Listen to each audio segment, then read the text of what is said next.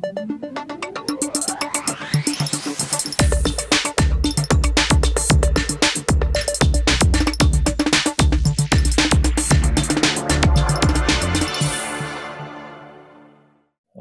this is Mike Stonebraker.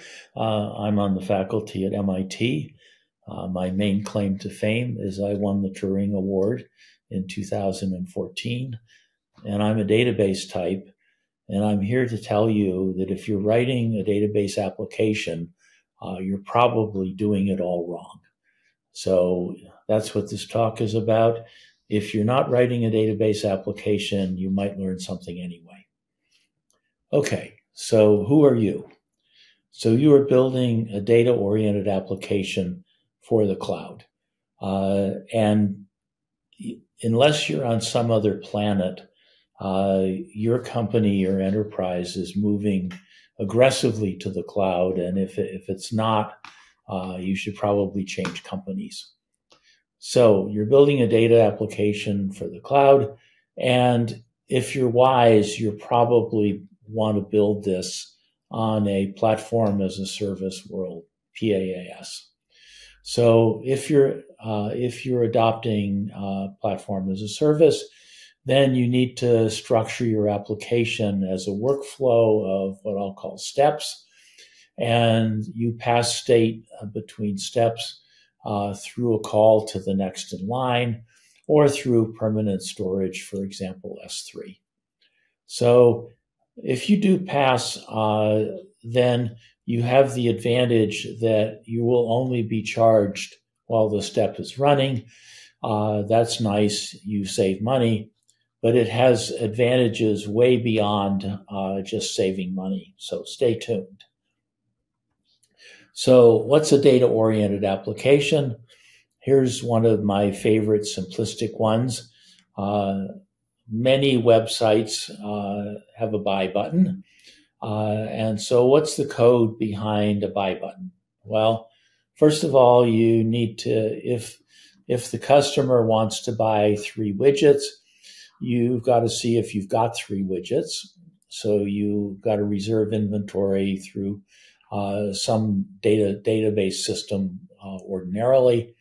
If you've got the inventory, then you want to check the customer's credit, make sure you want to do business with them.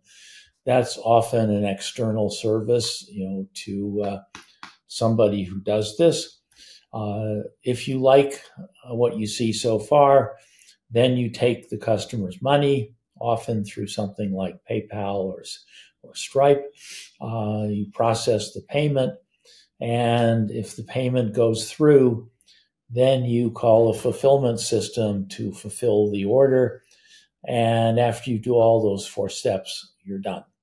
So this is 4 distinct steps. And invariably, those are 4 database applications that we're talking about. Sometimes they're to external services. For example, I said PayPal.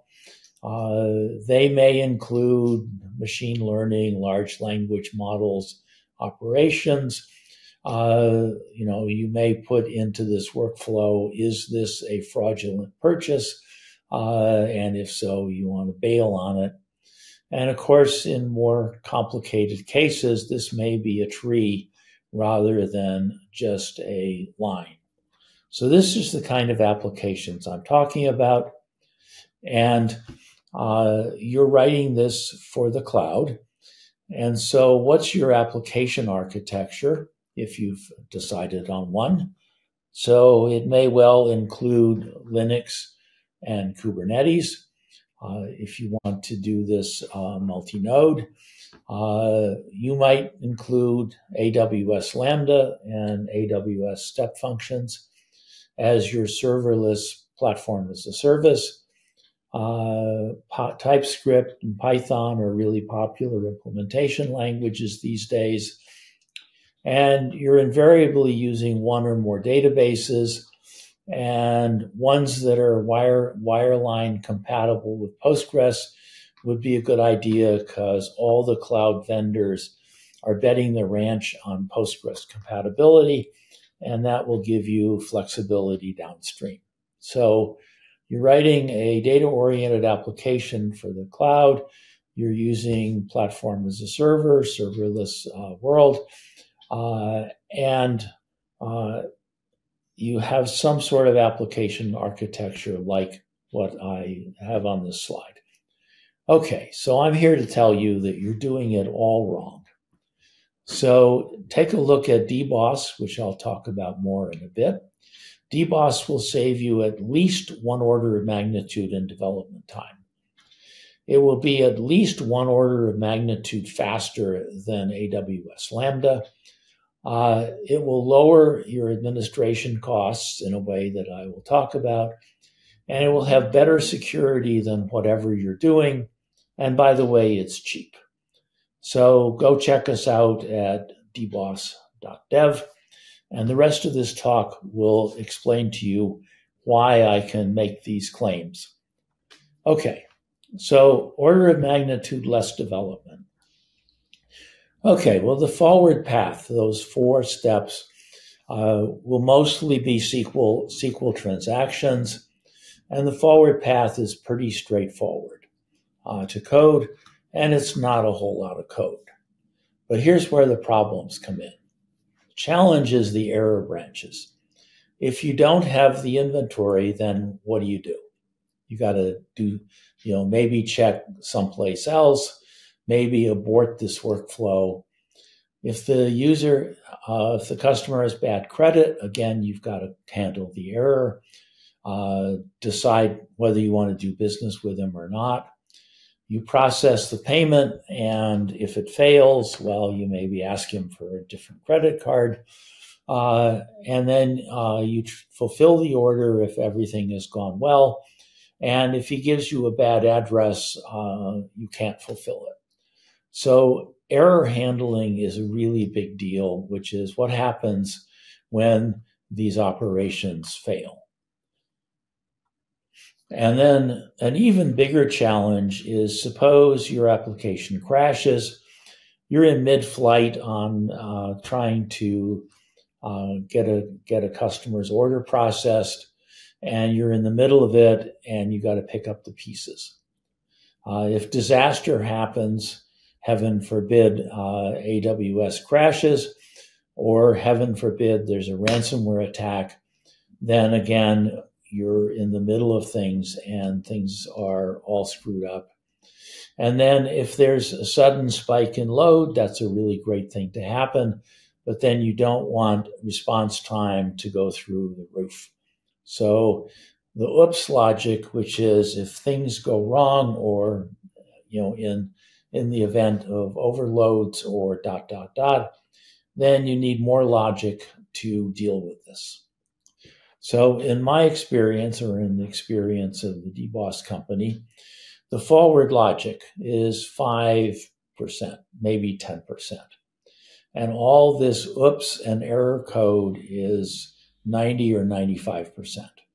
So you want to save an order of magnitude in your development time. You've got to focus on reducing the everything else to near zero. So I'm going to tell you how we do that. So DBOS gives you a bunch of workflow guarantees for your workflow. First of all, any workflow, we guarantee every step is run once and only once. You obviously don't want to pay twice or ship twice. And this is a whole bunch of code, because one large regional bank that we've been talking to estimates that 40% of their legacy code base is there to implement once and only once. Second thing we give you is database sagas. This is an old concept originally proposed by Ken Salem and Hector Garcia Molina in the 80s. And here's the problem. If there's a bad address for fulfillment, you've got to unwind the payment transaction. You've got to unwind the transaction that reserves inventory. And so you've got to unwind across multiple transaction boundaries. Now, sometimes you can just do physical backup, but often often that doesn't work. So if you've reserved inventory and somebody else has reserved inventory after you, you can't just physically put back the bits the way they were. You've got to run a compensating transaction to decrement inventory. So we provide database sagas so you can back out across multiple transaction boundaries. And then we guarantee that your workflow finishes even if bad things happen, even if there's a crash or a ransomware attack or anything else bad. So with these guarantees, you just write the operations, the forward logic, and the platform handles everything else. We handle orchestration to run the operations, your operations when inputs are available. We do careful bookkeeping on errors to support once and only once. We support sagas to support logical backout. And we provide automatic load balancing and scalability. Now, this is worth at least an order of magnitude in development time. So you don't have to take my word for it. An early DBOS customer is Thomas McNally, who's the CTO at TechMates Group. And here's his quote: "What took us 2 months to build in AWS took just 2 days on DBOS." So this is where an order of magnitude in development time is saved. It's all on the error path and the oops logic. Okay, so the next thing I said, we run an order of magnitude faster than AWS. How do we do that? Well, you have application steps, and they make database updates or queries. Now, in AWS and Lambda, there is no effort to co-locate your application steps with the database. Well, we try very hard to co-locate them because it's well known that stored procedures in the database are worth an order of magnitude in performance. So we run your steps as stored procedures in the database rather than somewhere else. Now, you're about to tell me that your programmers don't like stored procedures. And yes, I've heard that. So what is the DBOS secret sauce? Well, stored procedures are not popular, and you ask your programmers why, and they say, well, we have to learn a separate language, something like PL SQL. There's no debugger for stored procedures, so it's really painful to try and get them to run. And then tools that you're expecting to have available, like version control, usually don't exist with stored procedures. So DBOS makes all these problems go away. We seamlessly compile TypeScript and Python steps into stored procedures. You just think they're running, and we run them as stored procedures, totally seamlessly. You don't need to learn anything.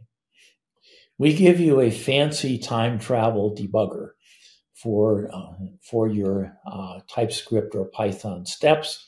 There's a paper in Very Large Database Conference last year that you should take a look at. And basically, what you can do in our debugger is back up individual operations, change things, single step them, and so forth. So time travel, you just back up after something goes wrong, and you try alternate paths. And then we provide version control of stored procedures automatically. So the secret sauce is stored procedures are fast, and we solve the problems with stored procedures and make them easy to use.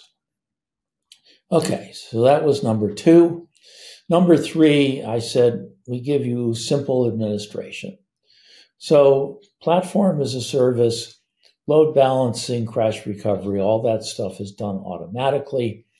And DBOS does not run on Linux and Kubernetes, so they're not in your stack. DBOS runs on Firecracker, so there's much less things to worry about. And one way to put this is that you only need a DBA. You don't need a DBA plus a Linux system administrator plus a Kubernetes system administrator. So administration in our world is a great deal simpler and has a lot less moving parts. Okay, one of the nice things that we do for you is we give you time travel for everything. Now, I already said that we could give you time travel for your application, and that's a useful thing to do for debugging purposes. But in fact, our operating environment is database-based, so we do time travel on everything in the data in our database.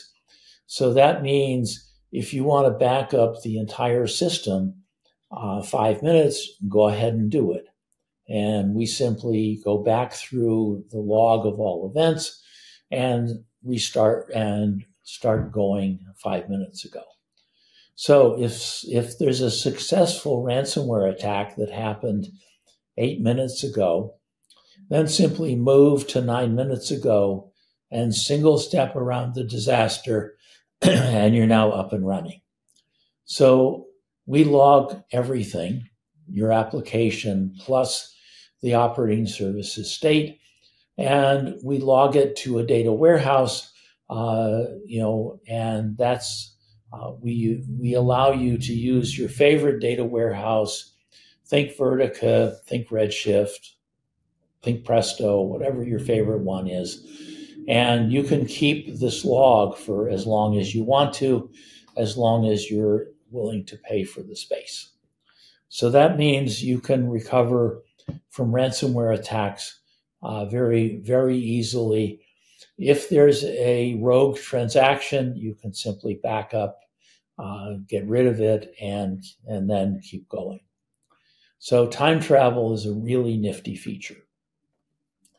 So in summary, leveraging stored procedures gets you an order of magnitude in performance and presumably an order of magnitude in lower cost. DBMS-centric programming environment automates the error path and the oops logic. You have an order of magnitude less code. Linux and Kubernetes are gone, simpler administration, and careful integration, including time travel for the programming environment and the operating environment, leads to really nifty security and resilience features. So basically what I'm advocating for is if you're writing a data-oriented application, you want the database to be the center of the universe with careful integration of the programming environment and the operating system as database clients. That gets you time travel for everything, transactions for everything, disaster recovery, simplicity, and very high performance. So let the revolution begin. Go to dbos.dev to get started. Thank you very much, and I'm open for questions.